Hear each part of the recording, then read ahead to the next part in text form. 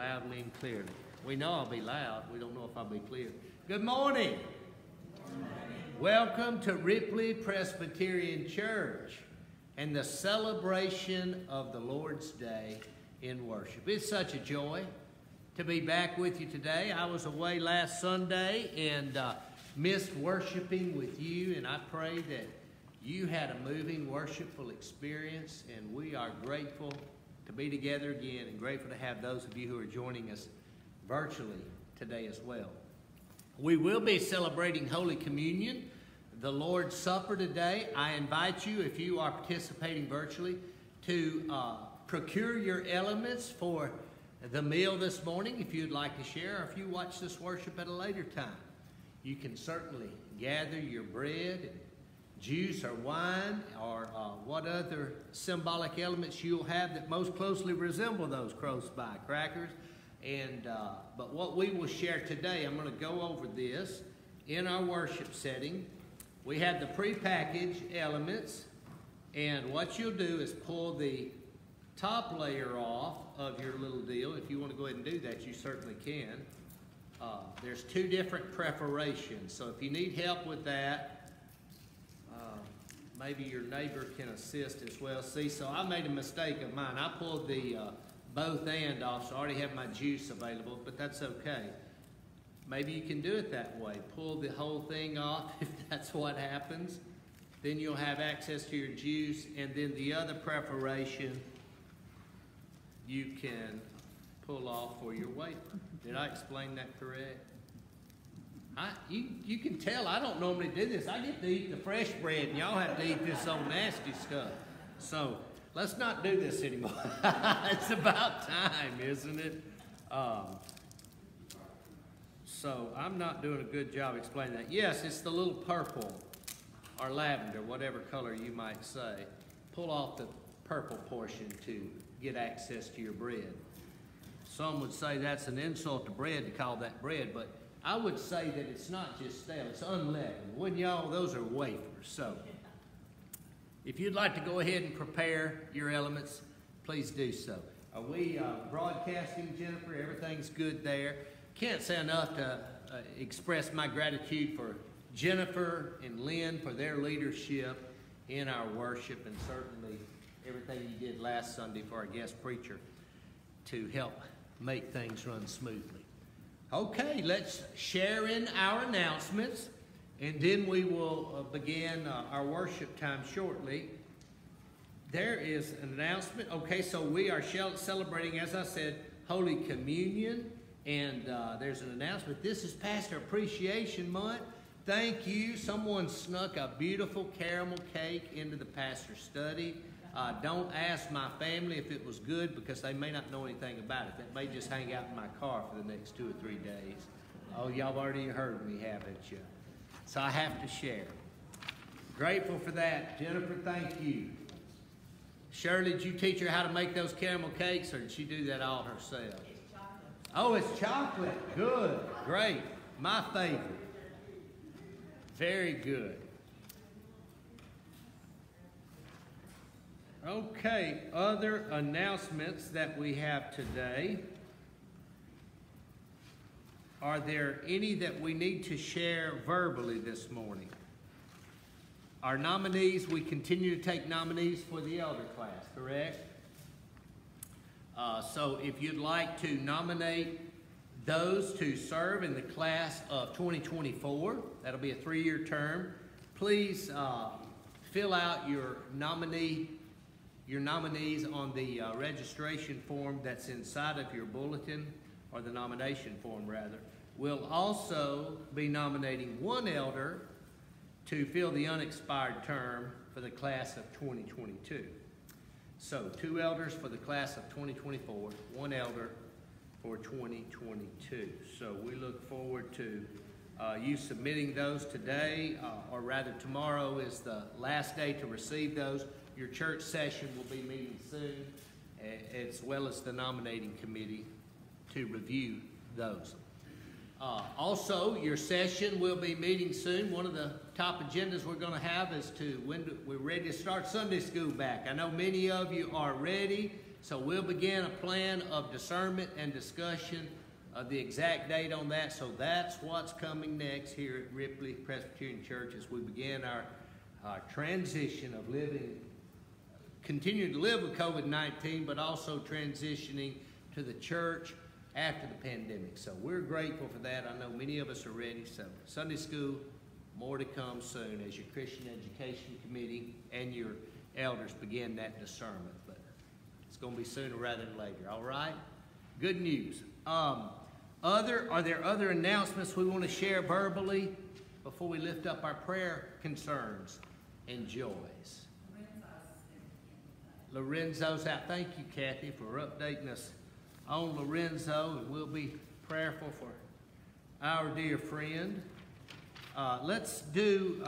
We have our prayer list that we want to lift up today. We do have Lorenzo on there, and we'll continue to be prayerful for him and all of our loved ones. We're praying for Randall Beavers especially. He's had some serious health concerns this week. Glad you're here worshiping with us.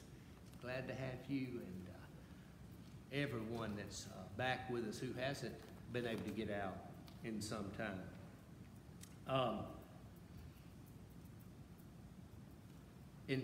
Louise Miller family, we want to be prayerful for. Did I say her name correctly? Louise Miller family. She passed away recently. She is the, no, is that right? Did I say it correctly? Grandmother-in-law of Robert. Gotcha. Yes, yes.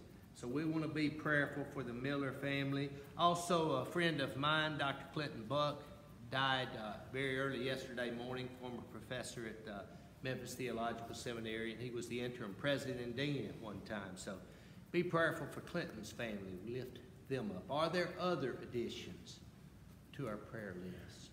I'd like you to put Helen Clark and Robert Clark on the week. Helen had another paycheck put in, and Robert had a hard time with that. Oh, okay. Goodness. Okay, so we'll be prayerful for Helen and Robert, and got mom and brother both on there. We'll be praying for him. Are there others? I'm speaking to Linda up there. Y'all see me waving.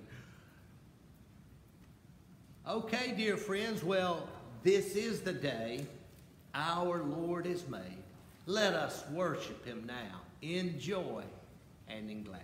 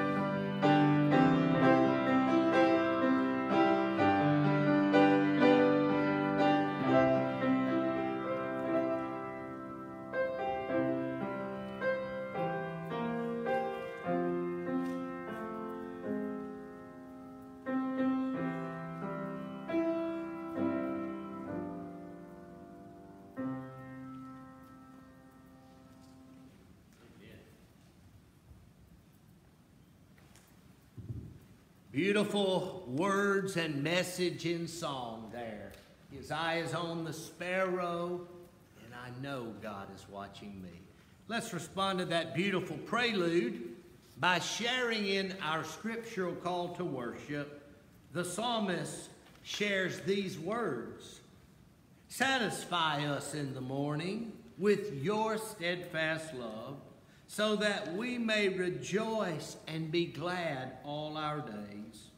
Let the favor of the Lord our God be upon us, and prosper for us the work of our hands. O prosper the work of our hands. Let us respond to that call by sharing together in a prayer of confession and receiving together God's forgiveness. Would you pray with me? Almighty and merciful Father, we have erred and strayed from your ways like lost sheep. We have followed too much the devices and desires of our own hearts, and we have offended against your holy laws. We have left undone those things which we ought to have done, and we have done those things which we ought not to have done. And there is nothing good in us. O Lord, have mercy upon us, miserable offenders. Spare those, O God, who confess their faults. Restore those who are penitent, according to your promises declared unto men in Christ Jesus our Lord. Grant that we may hereafter live a godly, righteous, and sober life to the glory of his name. Amen.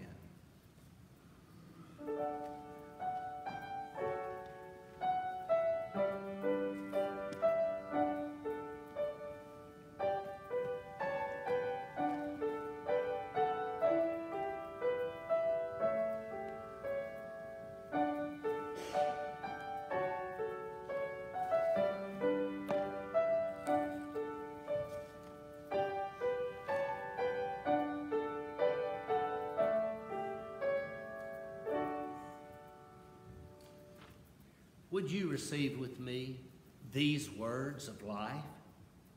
For while we were still weak, at the right time Christ died for the ungodly. This proves God's love for us in that while we were still sinners, Christ died for us. Much more surely then, now that we have been justified by his blood, will we be saved through him from the wrath of God. Friends, church, believe the good news of the gospel. In Jesus Christ, you are forgiven. Thanks be to God.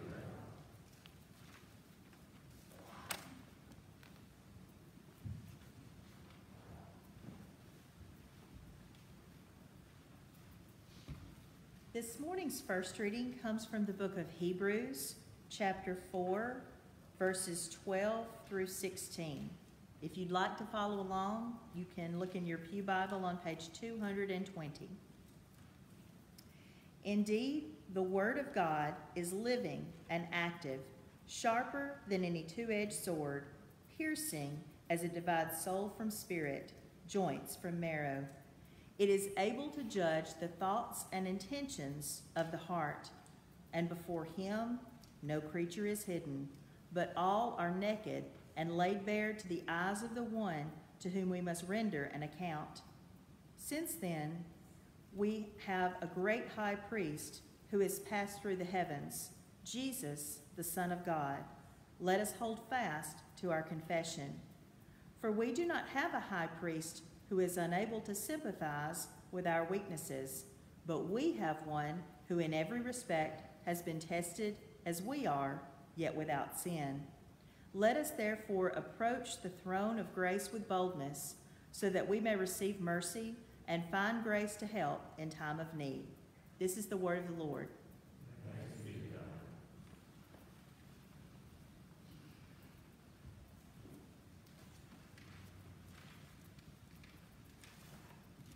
Let's pray together again.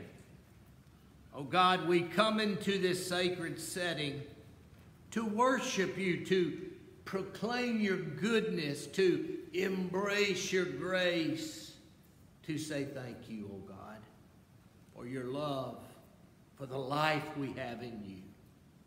And even as we confess our sins and receive your promise of forgiveness, we also yearn, oh God, for a more abundant life that you promise in us. Not only life without end, but life in all of its fullness.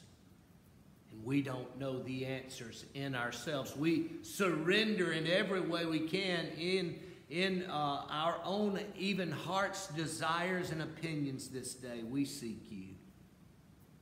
We ask, God, as we seek your word and read your scripture, that you give us the ears to hear, the hearts to receive, and the willingness to go forth with our hands and feet in your ways to serve this world through your love and for your glory. So will you come, O Holy Spirit, as we pray for your illumination, for you to light our path. Will you give us the eyes to see what directions you would have us to go as individuals, as a church, as a community, as believers seeking to live out your light in a world of darkness. May we be molded, O God, through this reading and made more in your image. For you are our rock and our Redeemer. In Christ we pray. Amen. Our second lesson of the scripture for our sermon today is from the Gospel of Mark. We'll begin with verse 17 in chapter 10. Listen with me for the word of the Lord. As Jesus was setting out on a journey, a man ran up and knelt before him and asked, "Good teacher, what must I do to inherit eternal life?" Jesus said to him, "Why do you call me good? No one is good but God alone. You know the commandments. You shall not murder. You shall not commit adultery. You shall not steal. You shall not bear false witnesses. You shall not defraud. Honor your father and mother."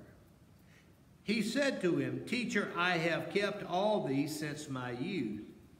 Jesus, looking at him, loved him and said, "You lack one thing. Go sell what you own and give the money to the poor, and you will have treasure in heaven.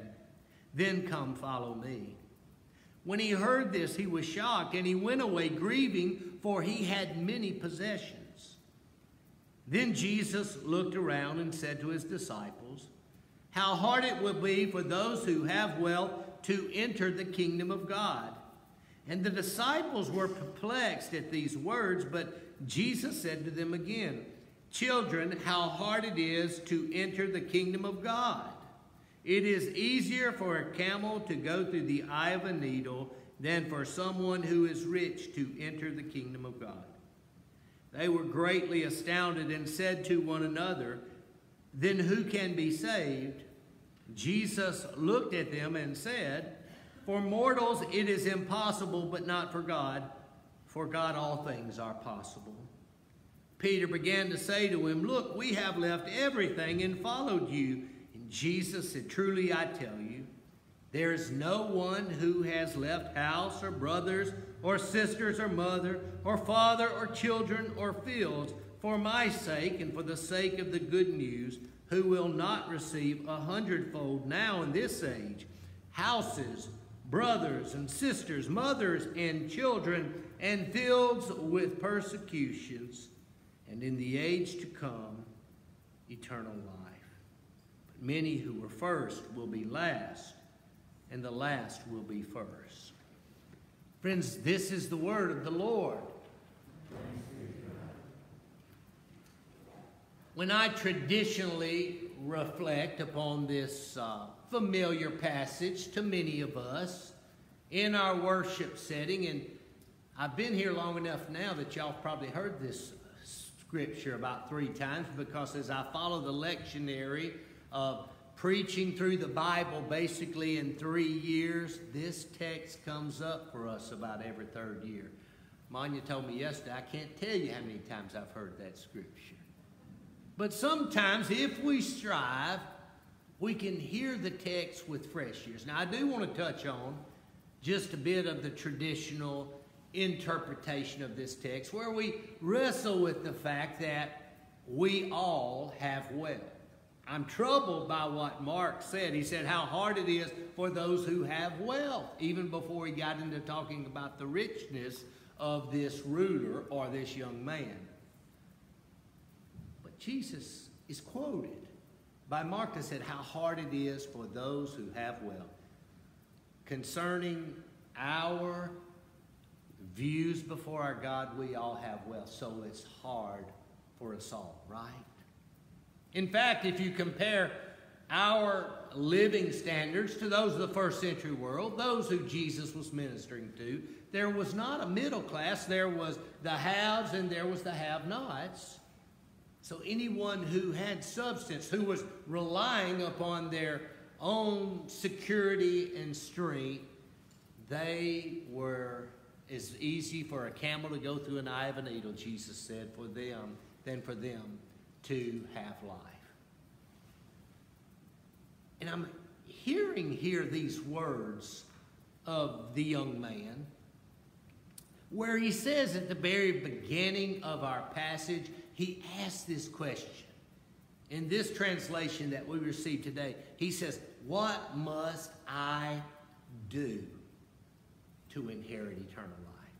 You see, like many of us at times, this person has known success and he's grown in his understanding that he needs to be accountable for his actions.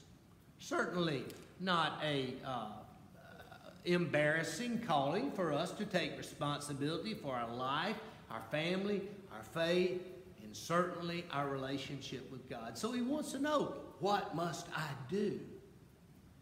But it's important for us to understand the depth of what our Lord is saying, where he says, for man, for humanity, for us broken people, it's impossible, but not with God, for with God all things are possible. If we back up to verse 15 in this passage, it was then that Jesus said, as the children were coming to him, he said, let the little children come to me, for unless you, speaking to all of us who search to have life in God, unless you receive the kingdom of God like a little child, you'll never enter. You see where Jesus is turning our faith upside down in this passage today. And as he's teaching with this young person seeking to grow in his faith, he says, it's not what you do that defines life in Christ. It's what you receive. In other words, it's what's done for you. You know, many of us this time of year begin watching our favorite football teams on Saturday. And up until yesterday, or last night, Nick Saban had never lost a football game to one of his underlings, or people who'd grown up under his tutelage. And that ended last night, right? And some of my Mississippi State fans say since Texas A&M beat Alabama and Mississippi State beat Texas A&M, Mississippi State should be #1 team in the country. Nick Saban's still a pretty good football coach, right? And I heard him say recently in an interview, he said the quarterback is the most important person on our team because he touches the ball the most. That makes sense. You want someone you can count on. And I saw a game last night where they were the announcers were bragging that in the Alabama game, and they were bragging on this wonderful catch that a receiver made, and the commentator, one of them was a former quarterback. He said, now that was a good catch, but I really got to brag on the pass. He said without the quarterback, the guy would have never gotten the ball. You see, that's the way it works in football.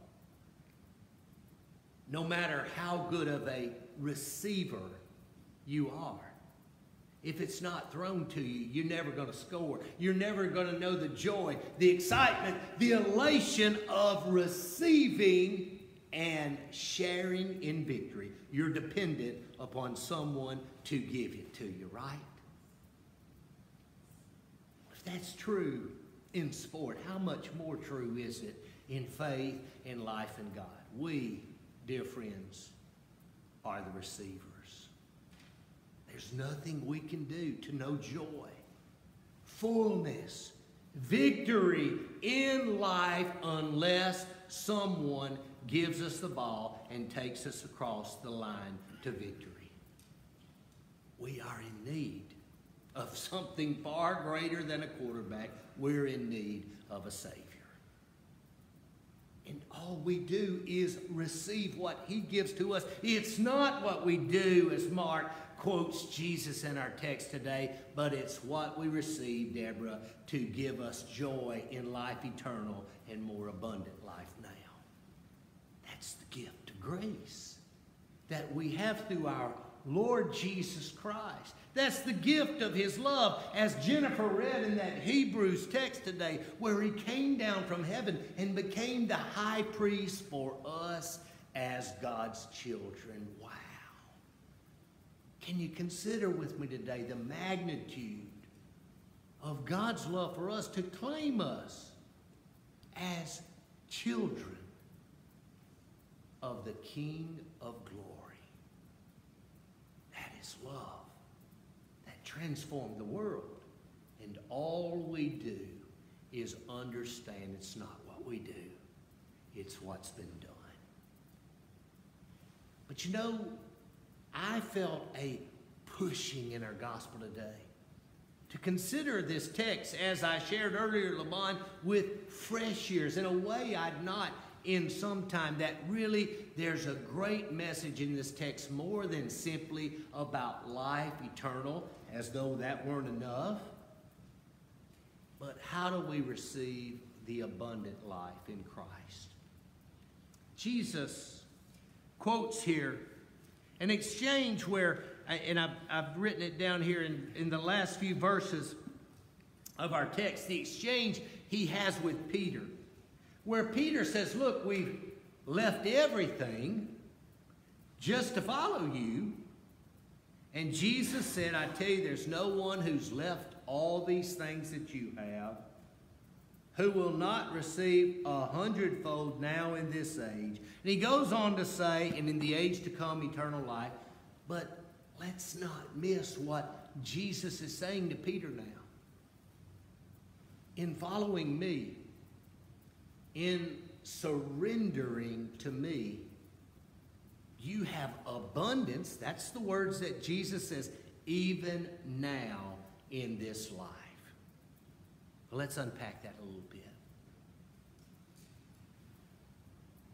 Really, the essence of this exchange with Jesus and Peter, and the message that Jesus, I think, proclaimed to the young man seeking for eternal life, was that beyond the beginning of the relationship in life, when we surrender our lives now, we have a life far greater than any joy we could have ever accomplished or attained in this world.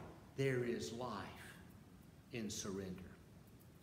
You know, I looked up that word, surrender, earlier in the week, and the definition of the word surrender, it speaks of, I'm paraphrasing now, of when we're facing an opponent and we no longer offer a resistance. We give up, basically, our movements to their control. So there's a couple different ways to look at that. Maybe we've played mercy with somebody back when we were young people, and you have to surrender to make the pain go away. And in that surrender, you're admitting that they are stronger than you, at least in that specific moment. What if we consider the depth of Jesus' call upon us as His brothers and sisters, that when we surrender, we admit that we need a strength greater than our own.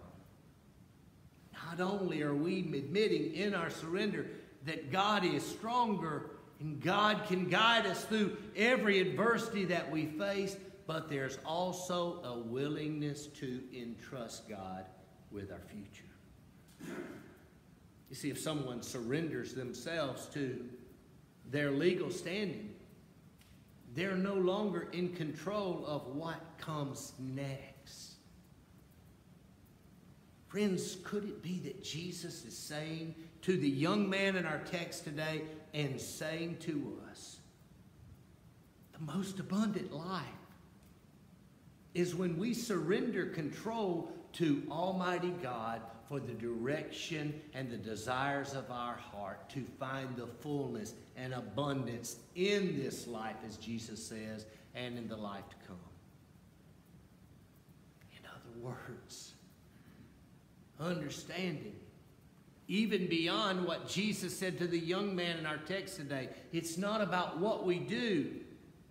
It's about what we receive, or more importantly, who we receive for life eternal and for life more abundant even now.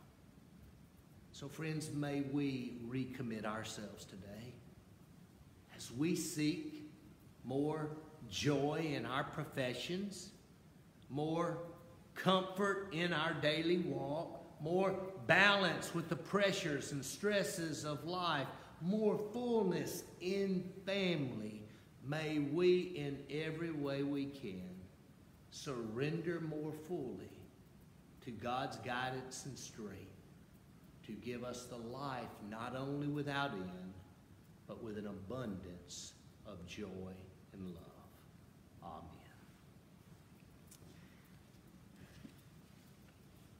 I ask you to join with me now as we lift up together the prayers of God's people. Let's pray. Oh Lord, we thank you for this gift of worship and love and life that we have in you. We pray, oh Lord, for those you've entrusted us to minister to most of all, our friends, our family, our neighbors, our community. We have special concerns today that we've listed verbally. We've written on our bulletin, our prayer list.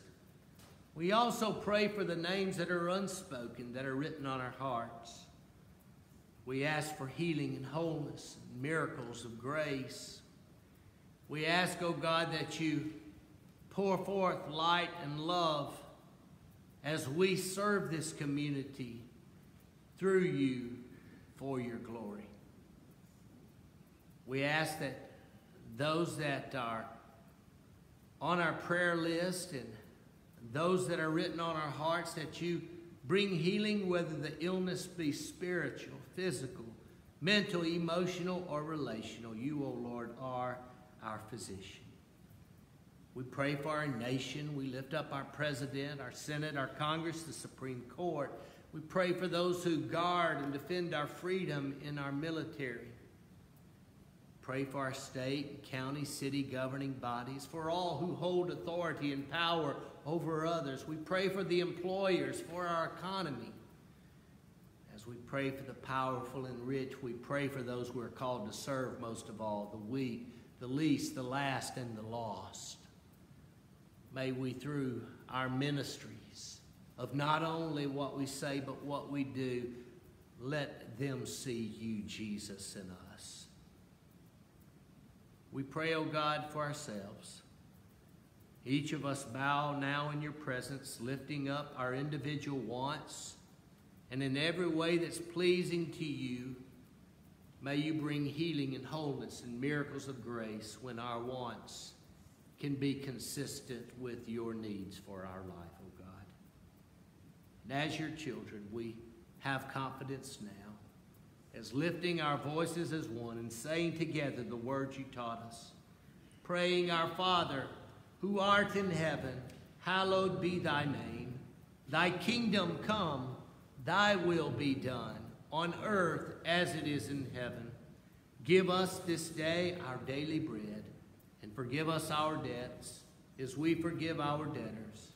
And lead us not into temptation, but deliver us from evil. For thine is the kingdom, the power, and the glory forever. Amen. Friends, I invite you now to stand with me, and as we prepare to be nourished with God's table, remember what it is that we believe about our God and our Savior. Would you join with me in affirming our faith? I believe in God the Father Almighty, maker of heaven and earth, and in Jesus Christ, his only Son, our Lord, who was conceived by the Holy Ghost, born of the Virgin Mary, suffered under Pontius Pilate, was crucified, dead, and buried. He descended into hell. The third day he rose again from the dead. He ascended into heaven, and sitteth on the right hand of God the Father Almighty. From thence he shall come to judge the quick and the dead. I believe in the Holy Ghost, the Holy Catholic Church, the communion of saints, the forgiveness of sins, the resurrection of the body, and the life everlasting. Amen. Be seated.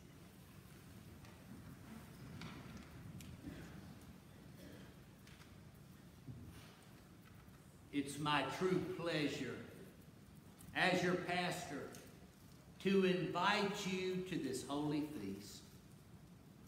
Many of us receive these elements at times with guilt, wondering if we're worthy or we're able to receive the body and blood of Christ symbolized in the Lord's table. If we don't feel we deserve this meal, then we need it most of all.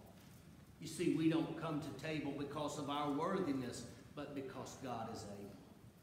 It is in receiving this holy feast that we're reminded that Jesus gave his very body and blood that we may have life, yes, without end, but also in abundance. So I invite you. You don't have to be a member of this congregation. You just have to be a person in need of the nourishment of Jesus Christ. May you share in this holy feast. Let us pray. Oh God, we thank you for these elements, for this bread and this wine that remind us that you gave your very life that we may have life in abundance. May we receive in the breaking of this bread and the receiving of this cup. May we remember that you gave your all that we all may have life in you. May you nourish us and speak to us in ways beyond what we can even understand about your grace and love. In Christ we pray. Amen. Our Lord Jesus, on the very night of his betrayal and desertion by friends, people of faith, the brokenness of the world, took bread and broke it. And in that meal, he gave this bread to his disciples and said, "Take, eat. This is my body broken for you. Do this in remembrance of me."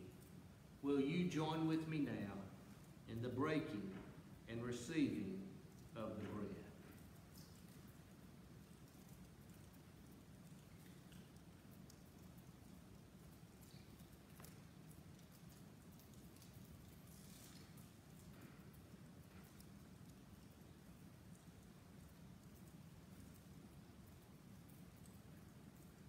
After the meal, Jesus took the cup and proclaimed that this is the cup of the new covenant, which is sealed in my blood that has been shed for you. Take, drink of this cup, even as you've eaten of this bread, and do this in remembrance of me, and know that in this cup there is life. Will you receive with me the cup of salvation?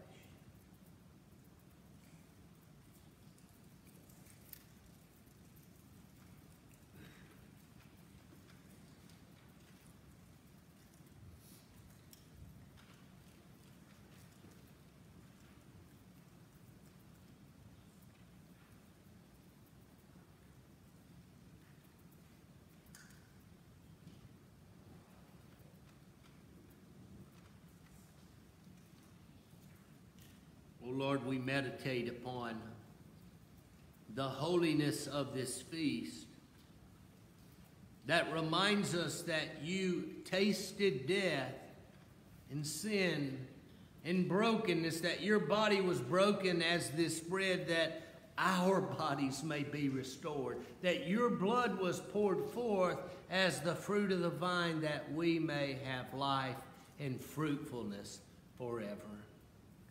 May you nourish us with this holy feast, that we remember that in Holy Communion we are one, called by you to live out your love to all around us. In the name of Christ our Lord we pray. Amen. And now, dear friends in church, may we go forth renewed in our commitment to surrender ourselves to the love of Christ and give him to all around us in what we do and say. Will you receive with me God's blessing for us as his children? May the Lord bless you and keep you. The Lord make his face shine upon you and be gracious to you. The Lord lift his countenance, his gaze upon you, and give you peace now and forever.